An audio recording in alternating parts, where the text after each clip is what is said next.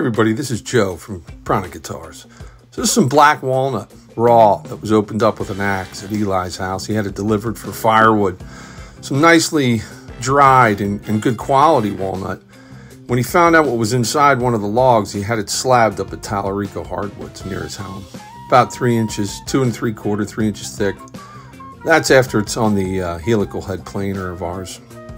He dried it for 2 years inside his home. And after it was around for 2 years, a long time for that thick wood, but just unbelievable figure, man. That was the second piece. And so this is what it looks like in the light. So we're attaching it to our Accu-Slicer using the painter's tape and crazy glue trick from Ben Crow.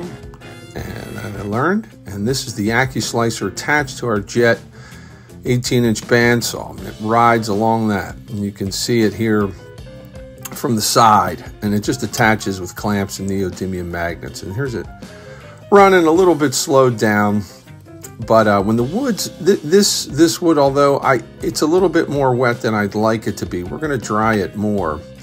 It just comes off so smooth. You can see how even it is end to end. And the Accu-Slicer just, I mean, with the waxed board and all set up, it's just kind of flawless. It works so well.